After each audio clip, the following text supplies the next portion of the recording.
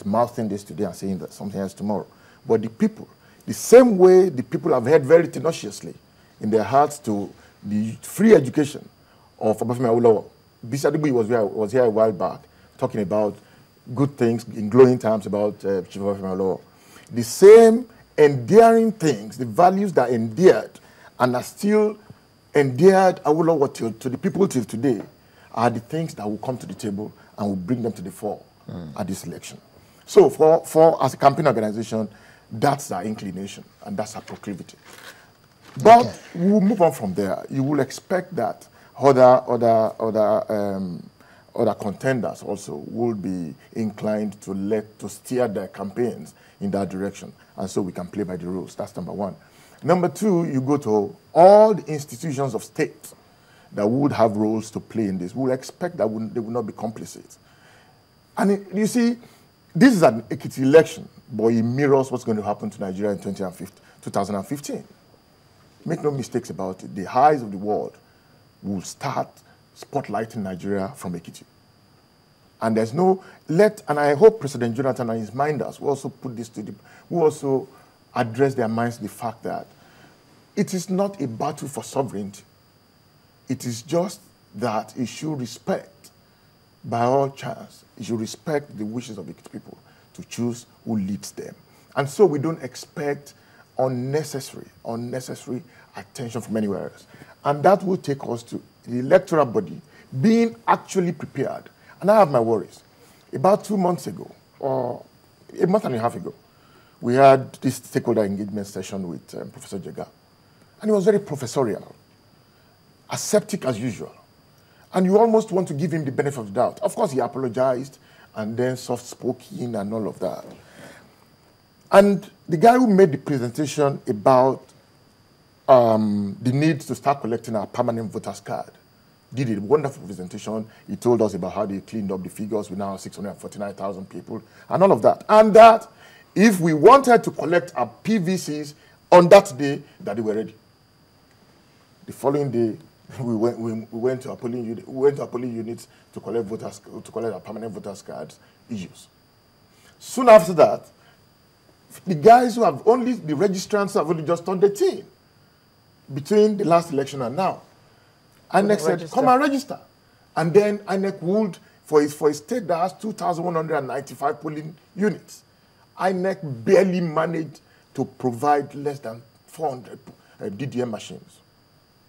In my polling unit, for instance, my ward, for instance, they sent in my first day one, INEC managed to register 15 people.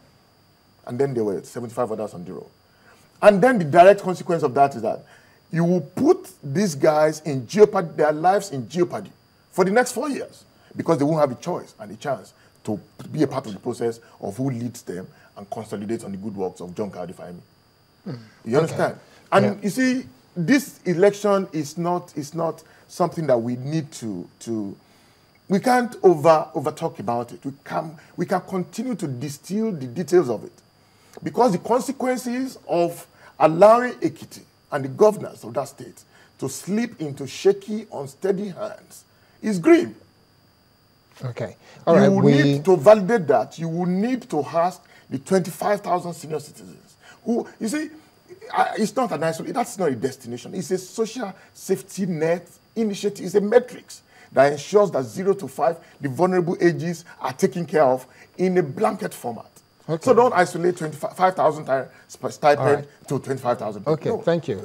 We have to wrap up now. Final point to raise with you will be the issue of the volatility of the state. Do you feel that the state is ready for this election? Because we're looking at the number of days left. Well, we can say 2 months. Well, the state is almost ready for the election, in the sense that INEC assured them and assured the nation that they are ready for the election.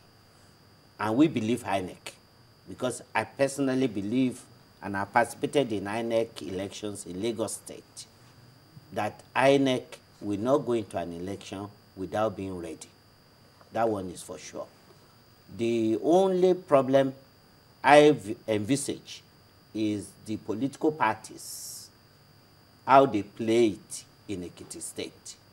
We know for sure that if any attempt is made to rig election in Ekiti State, the people, I know their character and their antecedents, they will not take it lying low.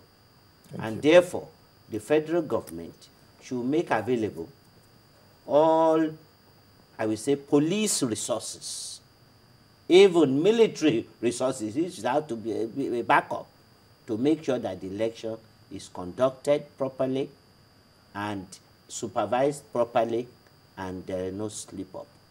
Because if there's any slip-up, the Ekiti people will react. Okay, thank you very much. Your final word, you have only 20 seconds. Well, well, I honestly, we have to close now. I honestly wish I had more time to be able to talk about 5 seconds gone. Oh my goodness.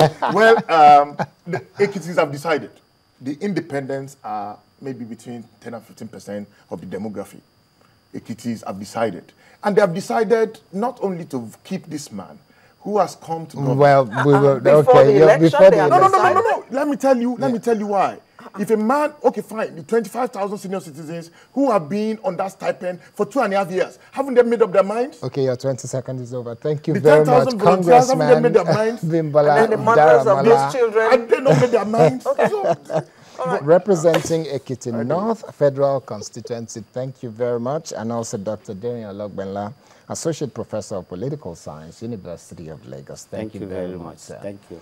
So that is it, wrapping up the segment. But just as we're wrapping it up, I just want to say that the Nigeria Economic Summit has come and it has ended in Abuja with focus on education. We now join our business correspondent, Chimezie Obi-Uwagu, on our focus on the economy segment of this program today.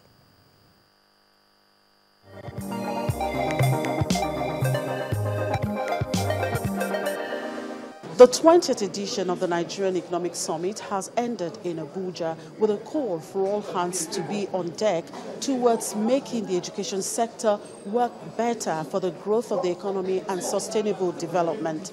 And with the theme, transforming education through partnerships for global competitiveness, both the public and private sector players are required to intervene in this sector if it is to fulfill its function on preparing Nigeria to compete in the global economy.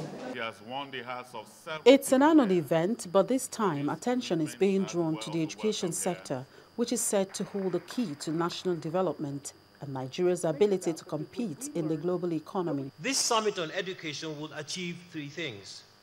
The first is to draw everyone's attention to the fact that we do have a problem and to understand the nature of that problem. The second is to consider our capacity and ability to effect the necessary changes based on the magnitude of what needs to be done. And the third is to devise a structure that will ensure sustainability of an improving educational system. Session after session, stakeholders made their contributions on the way forward for the sector. But what remains an issue is policy inconsistency, which Dr. Obieze Kwesili, who was once the Minister of Education, acknowledges was her major challenge. It was during my time that we put the policy on early childcare education. We worked on the issues of bringing the teacher to the center to have the kind of autonomy and the kind of power and the prestige. Now, all of those programs could have been continued.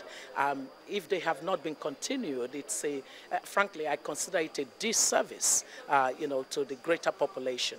While these deliberations are on, some of the students present also have their own expectations. I expect that after this summit, we will have lots of teacher empowerment schemes around everywhere already to help our teachers acquire great teaching skills that enable us to call them really qualified teachers. Because if we have qualified teachers, then we won't take our teachers for granted and we admire them the way we admire foreigners. I think that major schools in the country should be well equipped with good facilities in terms of having good access to internet facilities and getting students having free access to this facility.